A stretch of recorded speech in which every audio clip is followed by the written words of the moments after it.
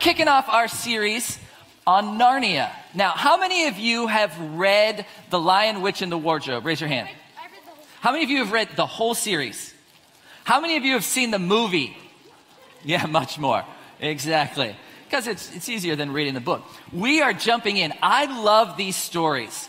I love the Narnia stories. As a matter of fact, I still read them. And I want to start us off on this adventure by reading how the adventure starts, okay? So, as all the crinkling's happening and you'll get your fruits, I just see a bunch of bitter faces out there that the children have fruit snacks and you do not. It's coming. I promise you, it's coming any minute. Here's how this story starts. There's 4 siblings, 2 boys and 2 girls. And they're walking through this really big house. And Lucy, is anybody named Lucy in this group here? Do we have any Lucys? Okay. Also, it's like, man, nope. I know a Lucy. Okay. Because I was going to let you walk through there and just see what happened. But we won't do that this morning. Lucy, she stays behind in this room and she sees a wardrobe, this kind of closet-looking thing. And she stays behind because she thought it would be worthwhile trying the door, even though she felt almost sure that it would be locked. But to her surprise, it opened quite easily and 2 mothballs dropped out. Do we know what mothballs are? Yeah, ask your parents later. They're kind of a thing. All right. And looking inside, she saw several coats hanging up, mostly fur coats. And so she immediately stepped inside the wardrobe and got in among the coats and rubbed her face against them. And then what do you think happened? She continued to push through. And as she pushed through into the wardrobe, she noticed that there was another layer of coats. And then she noticed that she was stepping on something that was a little bit crunchy. And she thought, is that a mothball? And she reached down and touched it, and it was cold. And then stuff rubbing against her face didn't feel like fur coats anymore. It felt like trees. And then it says, a moment later, she found that she was standing in the middle of a wood at nighttime with snow under her feet and snowflakes falling through the air. And she ended up in Narnia. And I love this story, and I love the fact that this story has this kind of secret door to another world. And I love secret door stories because I think it reminds us that there's more going on in the world than we can see. It reminds us that there's bigger adventures to be had. Now, let me ask you this question, and I'm going to want some answers, so you can just raise your hand. If you could have a secret door in your house that led anywhere, where would you want that secret door to lead? All right. To my parents' house so I can make a bunch of pranks on them. Okay, so that you could prank your parents. Okay, so a little bit of something going on there. What do you think? Narnia. You'd want to go to Narnia. That's fantastic. To ask my parents something, maybe? You just want a secret passage. Do your parents have doors into their rooms of the house, or do they have it totally blocked off? Because that's what it sounds like. What do we think? New York. New York. That's great. I don't want to forget about people over here. Does anybody have an answer? If you could have a secret door, okay. If I could have a secret door, I'll lead it to Disneyland. Disneyland. What's up? All right. We'll come back. We'll come back. Now, that's great. I'll have another question in just a second. Now, we know that the door opened up to Narnia. It opened up into Narnia. Now, at this point in Narnia, it's always winter, but never Christmas. And that kind of stinks. Now, in Narnia, there's a lot that's familiar, but there's a lot that's not familiar. And there's a lot of strange creatures in Narnia. There's minotaurs and unicorns and centaurs and fawns. And there's talking animals that seem to be everywhere. How many of you have pets? Do you have pets? How many of you have a unicorn for a pet? Just a couple of you? Okay. That's good. I have a question for you. If your pets could talk, what do you think they would say? Let me see some hands. If your pets could talk, what do you think they would say? Feed me. Feed me. All day long. What else? Right here. What do you think your pet would say? Say thank you. Thank you? You have a very polite pet. Very nice. What do you think your pet would say? Leave me to know that I need a nap. I need a nap. Oh, okay, because that's what your parents would say too. I'm just saying. What do you think your pets would say? Love me. Love me. Aw. Get me out of here. Get me out of here. Maybe. I don't know. All right, let me ask you one more question. Because I'll be honest, after the first time that I read the Narnia books, I went all through my house and pushed on all my closets. Did you guys do that? I went around and I just wanted to make sure if there's going to be a secret door somewhere. If you found in one of your closets that it opened up into another world, how many of you would adventurously just walk in and explore the land? Yeah, that's exciting to me. Because here's the thing, church. As you look up here, this is not the church of tomorrow. This is the church. We are the church, and I hope you're blessed by looking at this church, and I hope that we understand what childlike wonder looks like. I hope that we understand how amazingly courageous these kids are. And before we go back to your seats, I want to pray blessing over you, okay? Will you guys pray with me? Will all of you pray with me? Jesus, we thank you for these children.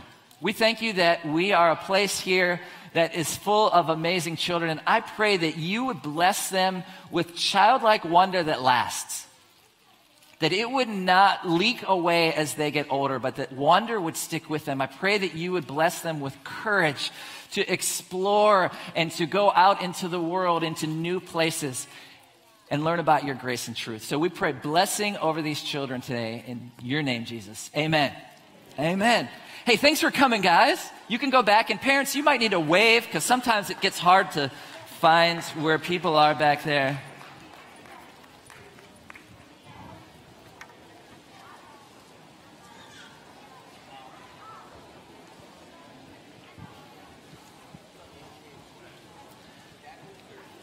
And there's only a few fruit snacks left.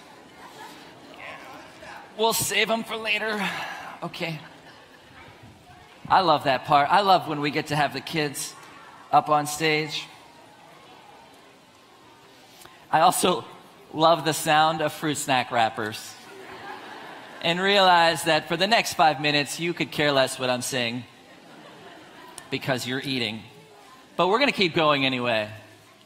We're jumping into a Narnia series. And we're not jumping into a Narnia series for the sake of C.S. Lewis.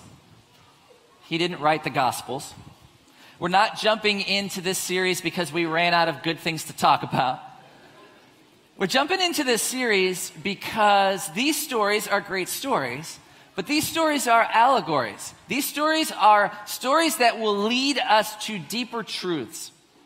And so when we look at the stories of Narnia, we're going to find the gospel all throughout. And so we're just using these stories as a way to springboard us into deeper faith. C.S. Lewis called these stories an imaginative welcome to the Christian faith. He said they open up joy and wonder. He said this, as a matter of fact, I saw how stories of this kind could steal past a certain inhibition which had paralyzed much of my own religion in childhood. By casting all of these things, and he's talking about God and Jesus and biblical truth, into an imaginary world, stripping them of their stained glass and Sunday school associations, one could make them for the first time appear in their real potency. The Narnia stories are just a different way to look at the gospel. They're just a different way to discover Jesus. And it's not just for kids. At the end of this article that he wrote, he said, the inhibitions which I hoped my stories would overcome in a child's mind may exist in a grown-up's mind as well, and may perhaps be overcome by the same means. So it means that as all of us kind of lean into these stories, hopefully we will see the gospel. Hopefully we will see Jesus in a new way. And that's what we want to do here this morning. If you're unfamiliar with the story, Aslan is the lion. He's the Jesus figure. He's the hero of the story. There is a white witch. She's oppressing the land. She's the one keeping it winter and never allowing Christmas to happen. And then there's 4 children, Peter, Susan, Edmund, and Lucy. And they find their way into the wardrobe and then into Narnia. Now, this morning, we're going to focus on Edmund. Edmund is not the hero of this story. Edmund, however, is the most developed character in all of the stories. And Edmund's life has very much in common with our lives. And it's through Edmund that we see the redemptive love and sacrifice of Jesus. We are Edmund in this story, and we're going to carry that through. Now, there's a lot of themes that we could lean in on, but as I did some listening prayer about this, I just kept hearing this word redemption. Ephesians 1:7. It says, God is so rich in kindness and grace that he purchased our freedom with the blood of his son and forgave our sins. God's kindness and grace are overflowing. They're abundant. And because of that, he has purchased our freedom. Now, did we need our freedom purchased? Yes, because we had sold ourselves into slavery. We had sold ourselves into slavery to sin, and we needed someone to come and redeem us, to buy us back. And that's just what that means. Literally, it's saying we've been redeemed by the blood of Jesus because of his sacrifice. Redeem is a term that we see in Scripture again and again, and it means payment of a price to liberate one from the power of another, to clear a debt. And it indicates an intentional choice, like I'm doing this on purpose. In the Old Testament, there's no bankruptcy laws. What it means is, if you got yourself into debt, let's say you made some poor choices, or there was famine in the land, or something happened in your family and you needed something to survive. If you got yourself into debt, then you had to sell your possessions to clear that debt. If you didn't have enough possessions to sell, you've sold everything, then you yourself would have to go, and oftentimes your family would have to go to work off that debt. And sometimes that would take a year or two, and sometimes that would be the rest of your life. And so you could accumulate a debt that would put you into slavery. Now, this term then transitioned to the New Testament to say that we have been indebted to sin. And it's a debt that we can never work off. There's not enough work that we can do to pay this debt, and we need someone who will come in and redeem us. And so we're going to look at the redemption story in Lion, Witch, and the Wardrobe. Now, like I said, we're Edmund. We're Edmund in this story. Edmund is described as spiteful, prideful, mean-spirited, jealous, and self-serving. You're welcome. You might be there going, well, that perfectly describes my neighbor.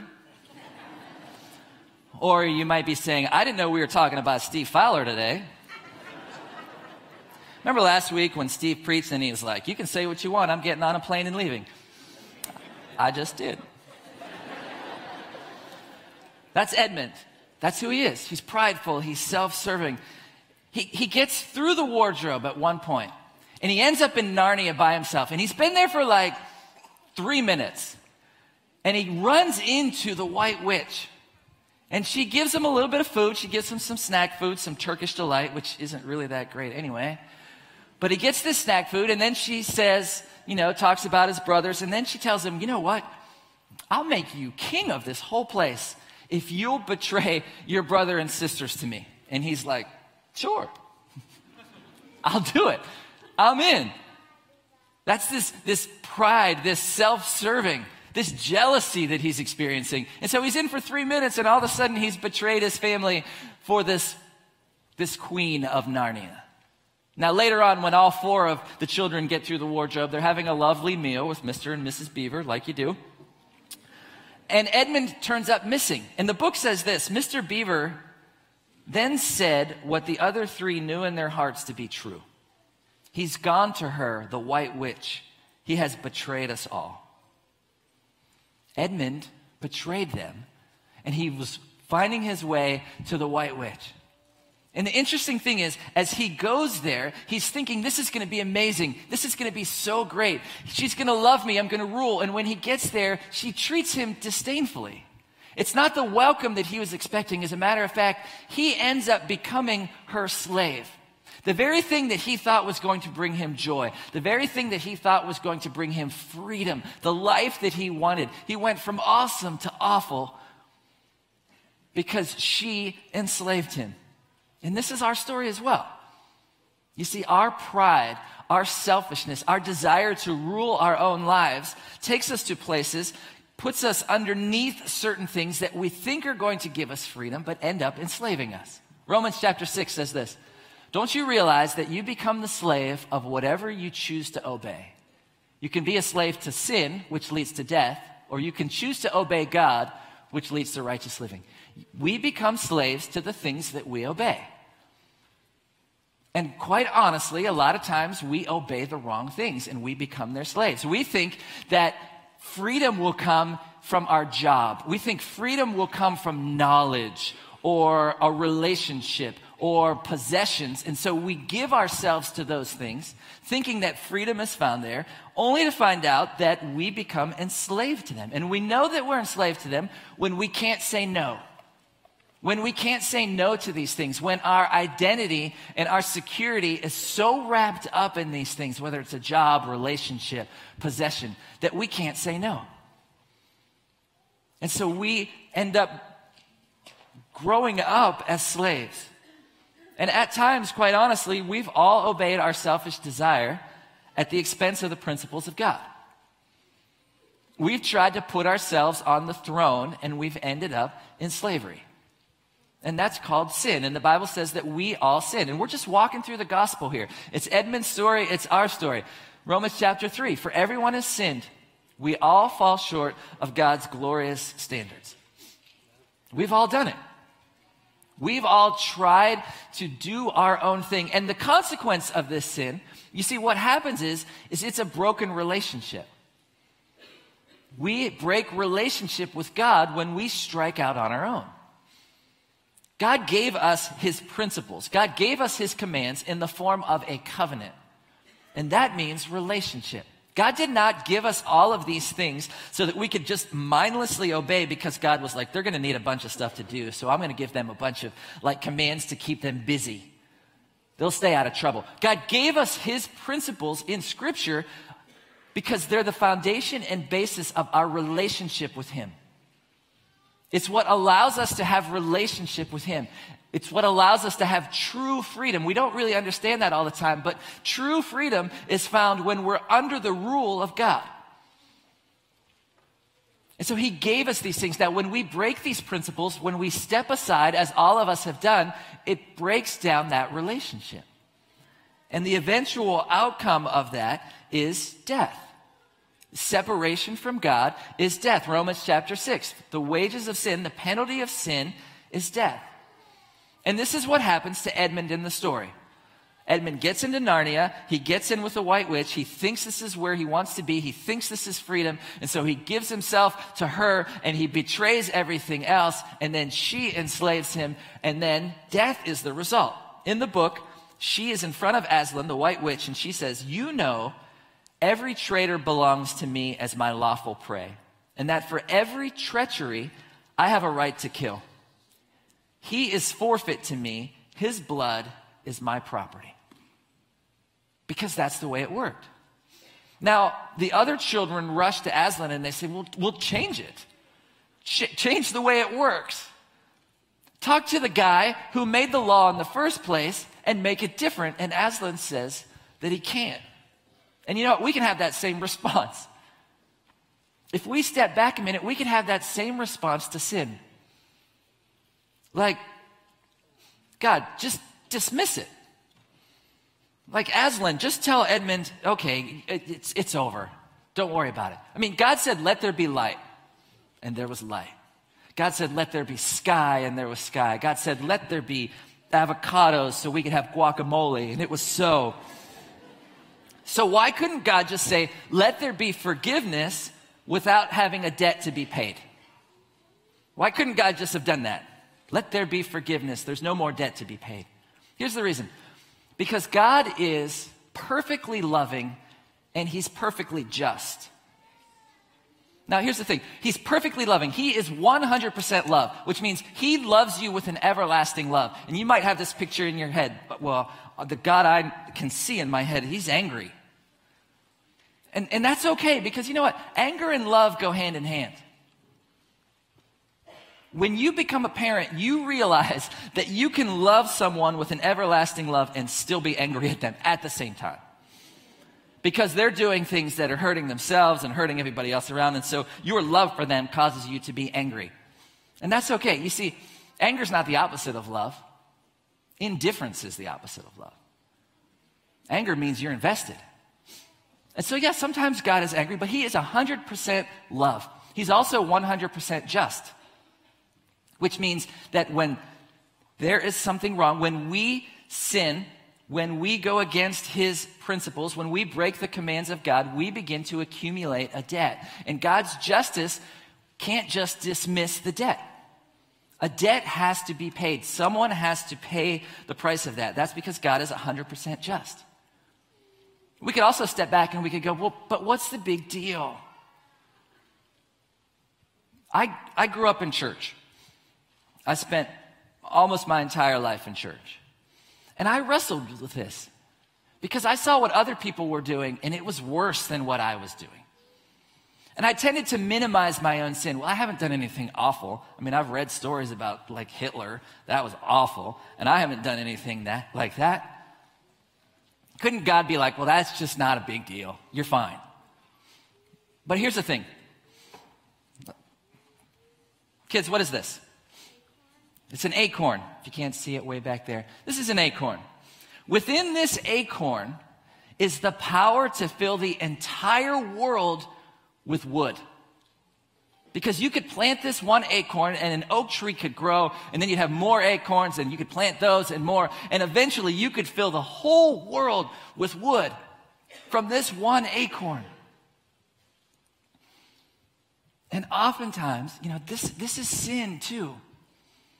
Because when sin goes unchecked, when our jealousy and when our pride and when our self-serving goes unchecked, it fills the whole earth with destruction. And we may think of our sin just as little acorns, but we need to see them as serious. We need to see them honestly as capital offenses. Because if we don't see our sin as a big deal, then we'll never see the cross as a big deal. If we don't see our sin as a capital offense, we'll never understand the beauty and the sacrifice of the cross. If we think, my sin's no big deal, it's like saying, the cross is no big deal either. And I'm not trying to depress everybody here, but that's the truth. Sin is a big deal. It's a capital offense. It enslaves us, and we need redemption. And that's where Edmund ended up in the story. Edmund ended up, the witch had a knife, and she was going to take his life for the penalty of his sin. Now, into this situation steps Aslan. And I love it. And quite honestly, I've learned a lot from the portrayal of Aslan in Lion, Witch, and the Wardrobe, in all of the Narnia stories. For just a minute, close your eyes. Don't nod off on me. I want you to picture God. If you have a picture of God, picture God in your head for just a minute. I don't know when you pray if you do this, or, we don't really know what God looks like, but maybe you have this idea. You have that picture? Okay, open your eyes so you don't nod off. Did he have gray hair that was always kind of blowing, but there was really no wind? Was he wearing a robe? Big white robe that was glowing? Did he have sandals on the size of Texas? Just this really big guy. And I don't know, maybe that's your picture. Maybe your picture of God, oftentimes it's like grandpa. The guy who really has a lot of great advice for you, and every once in a while he gives you $1. And you're like, that's awesome. And so maybe that's your picture of who God is. Maybe Mr. Rogers. This unfailingly nice. But now put yourself in this situation. What if you're walking in a strange city?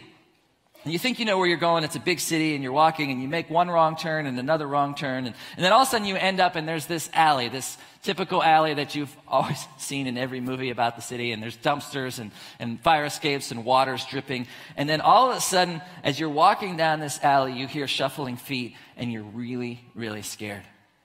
Who do you want with you in that moment? Grandpa? Mr. Rogers? No. We want Aslan. We want the lion. We want the ferocity. I think Daniel in the lion's den didn't want Mr. Rogers. Neither did Moses in front of Pharaoh. Neither did David with Goliath. And I love the description of Jesus basically in this book. It says he was a ferocious thunderstorm and a kitten. It's hard to imagine something so terrible and good at the same time. The quote that people love is from Mr. Beaver. Safe, said Mr. Beaver. Who said anything about safe? Of course he isn't safe, but he's good. He's the king, I tell you. That's Jesus. And only Jesus could step into this situation and rescue us. He's gentle when we have hurt and pain, and he's ferocious in the dark alleys of our lives. He's loving and fierce enough to deal with what we're going through. And so Aslan steps into the mess. He steps into the mess of Edmund's life. Edmund's life was forfeit. The witch had a rightful claim, and she knows it. And she says, unless a sacrifice is made, as the law says, all of Narnia will perish in fire and water. And so Aslan settles the matter by becoming a sacrifice in his place. And quite honestly, it's my most favorite and least favorite part of the book. I read it just about a month ago, kind of familiarized myself with it. I got to that part where Aslan was getting killed, and I had to close the book. And I put it away. And then like 3 days later, I brought it out again, and I skipped past it and wanted to read. And then I thought, oh, I need to read this part because it's so important. So I read through it. I don't know if you've ever watched the movie The Passion of the Christ. It's brutal. It's a hard movie, but it's important. That's what Jesus did. Jesus sacrificed himself. He stood in our place so that we could be redeemed, so that we could be bought back, so that we could live free. 2 Corinthians 5 says this, God made Christ, who never sinned. That's what made him the perfect sacrifice, to be the offering for our sin so that we could be made right with God through Christ. Jesus gave his life. He was punished for us in our place because we could never repay the debt. He went through horrible physical pain, and he also went through spiritual pain. You see, to bear the weight of that sin meant separation from his Father. And it's interesting, over the past week or so, I've looked at all the prayers of Jesus in the New Testament, and they all begin with Father. Father, this term of intimacy, this term of relationship, this term of connection, except for the one prayer when he's on the cross. And he prays, God, why have you forsaken me?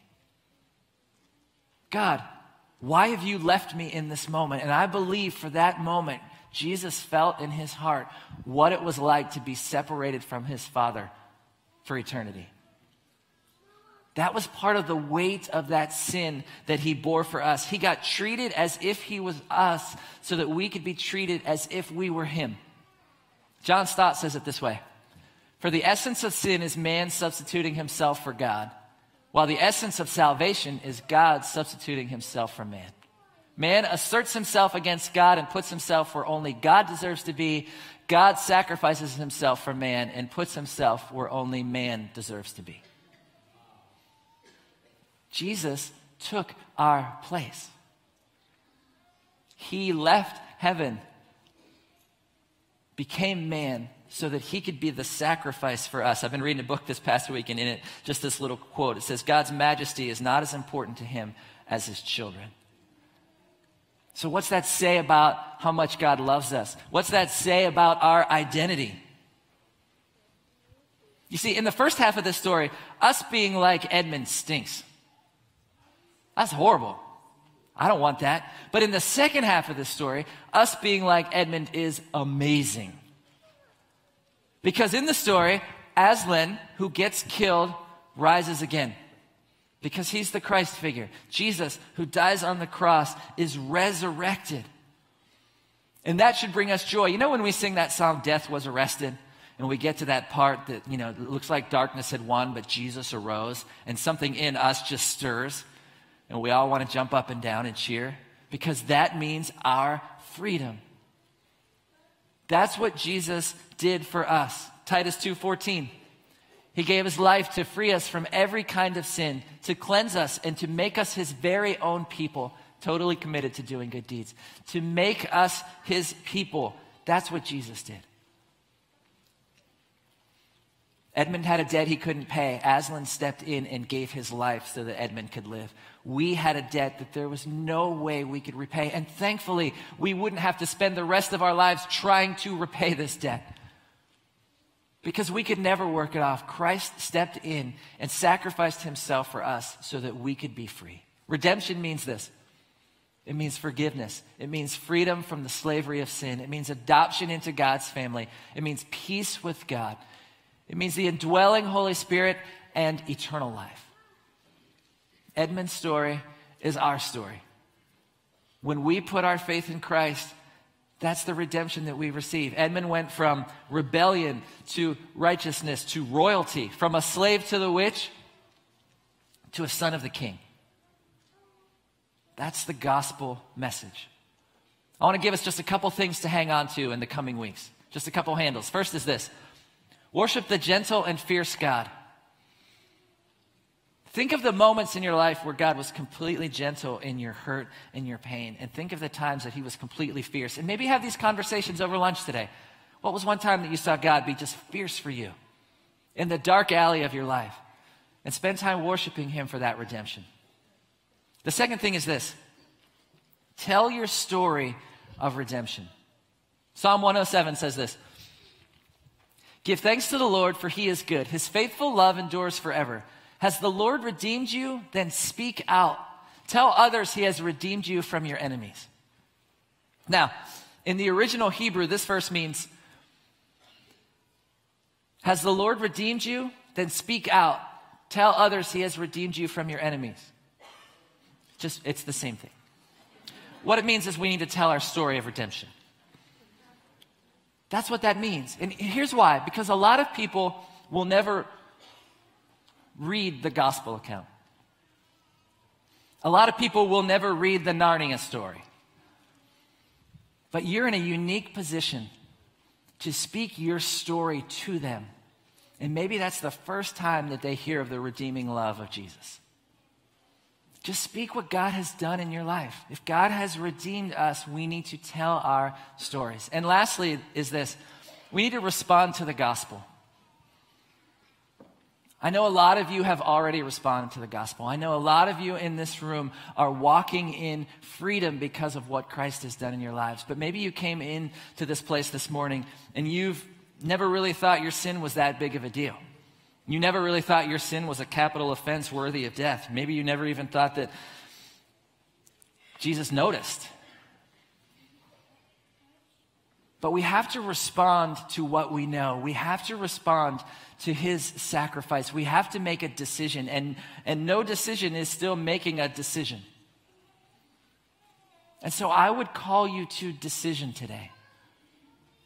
If this is you, sometimes when we tell children this, we say it's just as simple as ABC. We acknowledge our sin. We admit that we have sinned. That's the A. The B is that we believe Christ is God's sin and he died for us. And the C is we commit our life to him. And if you feel like you have just been enslaved by all of these things in your life and you are yearning for freedom, it's as simple as ABC. Christ wants us to walk in that freedom. The worship team is going to come out. They're going to close with a song. But I want to let you know, at the end of every service, we always say the cross is open. The cross is a place for you to come and to commit your life to Christ. There'll be people by the cross who would love to have this conversation with you. There'll be people here at the last song. And children, if you're in the room and you've yet to make this commitment, but you feel something stirring in your heart, lead the way.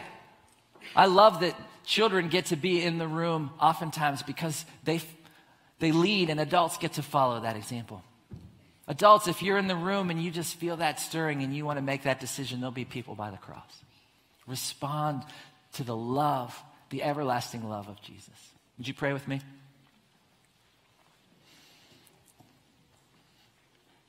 Jesus, thanks for your word. Thank you for the gospel. Thank you for the truth in it. We confess that we have rebelled, that we are Edmund, that we've been prideful and self-serving. But Jesus, we praise you for your sacrifice. Thank you for the freedom in the room because of what you've done, Jesus. And I just pray that you would stir in hearts who don't yet know you, that they would lean into who you are.